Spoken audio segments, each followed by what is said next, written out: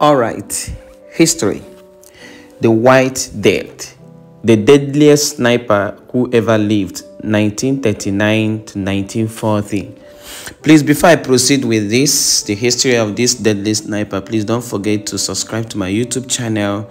Don't forget to follow me on my Instagram, follow me on my Facebook, and most importantly, share this history, share this content, and make a comment. Please follow me also on my TikTok. Thank you very much.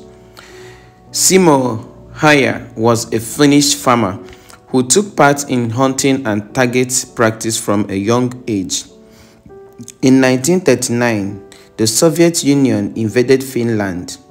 It began the Winter War, or the Russo-Finnish War, and the young Simo Häyhä answered a patriotic call by joining the Finnish army to defend his homeland.